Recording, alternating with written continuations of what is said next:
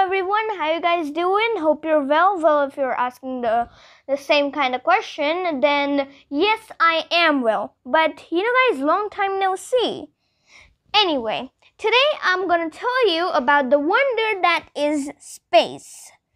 So, it's practically just another series starting on my YouTube channel, so I just hope you guys find it very fascinating and educational. So what are we waiting for?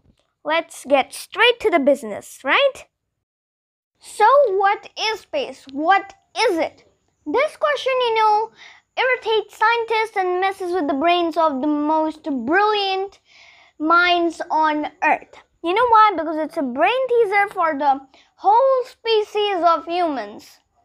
Because no one yet has been able to understand it.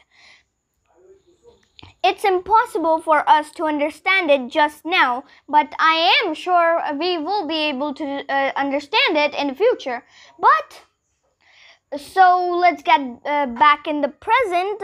Now we cannot find about the truth of space, but we can sure know little things about it. So today I will introduce you to space. It will be like meeting a new person, but except of the little person, there will be a whole dark matter filled unlimited black space. So what are we waiting for?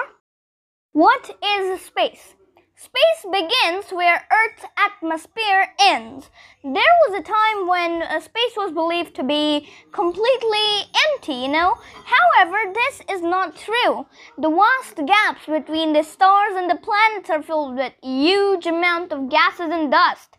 Even the emptiest parts of space contain at least a few hundred atoms or molecules per cubic meter. Space is black.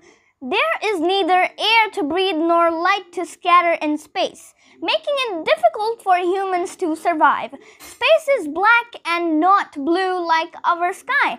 This is because the amount of oxygen molecules is comparatively less in space.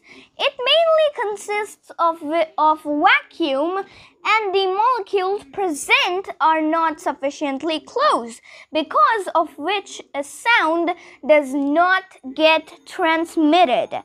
How big is it?